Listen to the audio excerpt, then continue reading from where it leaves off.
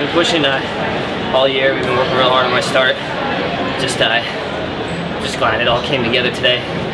That'll move me up in nationals, hopefully. And hopefully, but I'm probably gonna have to run faster, but that's a nice little push right there. Going into the race, I was focused on getting out first.